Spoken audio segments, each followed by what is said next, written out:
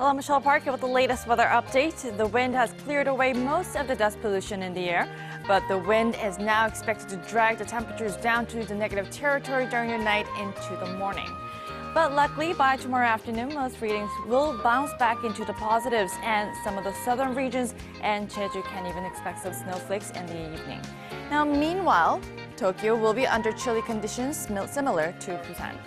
Now, in the morning, the cool spell will dominate the forecast, with Seoul waking up to minus 10 degrees Celsius tomorrow and minus 7 degrees in Daegu and Gyeongju. The daily highs in Seoul remains below sub-zero readings, while some of the southern regions even rise up to 8 degrees. Now, except for some particular regions getting light precipitation, the sky will just be partly cloudy, and these dry and cold conditions are expected to continue for the next few days. I'll leave you with the weather conditions around the world.